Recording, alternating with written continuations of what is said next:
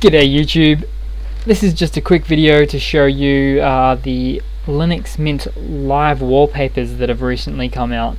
Now it's a little bit reminiscent of the Android devices actually with this Nexus live wallpaper, and what you can actually also do when you have installed it, and I'll give you the instructions for that at the bottom of this video, but when you have installed it you can then open up the live wallpaper preferences and really change it to whatever you want.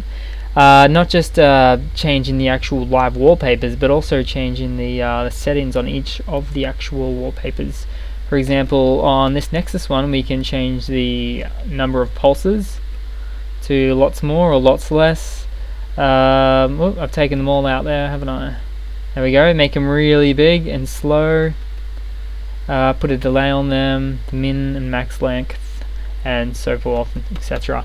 It's just a little bit of fun really. It does actually tend to slow down the CPU quite a bit, so it's probably just for more of a one-off thing where you actually download it, install it, and show it off to your mates a bit, but other than that it's pretty useless.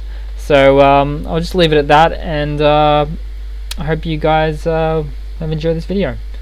I'll just put a little something on and just make it a little bit more colorful there. There we go. Alright, cheers guys, thanks for your time. Have a good day. Ciao.